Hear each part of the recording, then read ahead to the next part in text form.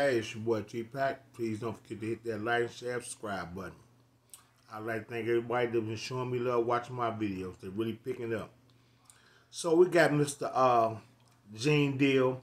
Y'all know, from Cooking the Conversation, Uncle Gene, P. Diddy's ex-bodyguard and homeboy. He said they were out of the club one night.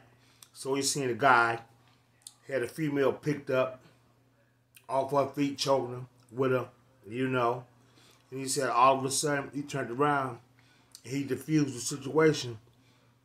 He looked up and it was Halle Berry. And guess who had her in the yoke?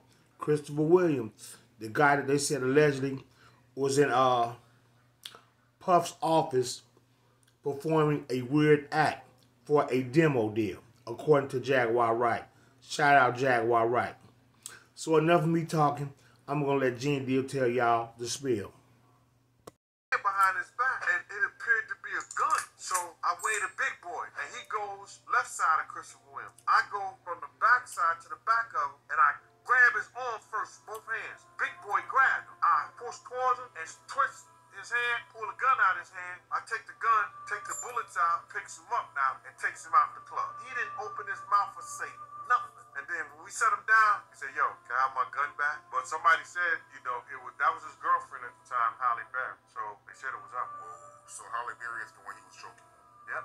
I see. So y'all see, Halle Berry was dating Mr. Christopher Williams at the time. And from what the stories Gene Deal was telling, Christopher Williams would have never did nothing like that with Diddy. He said a guy that worked at Bad Boy that kind of favored him, it allegedly could have been him, So we'll never know the real tell of this story.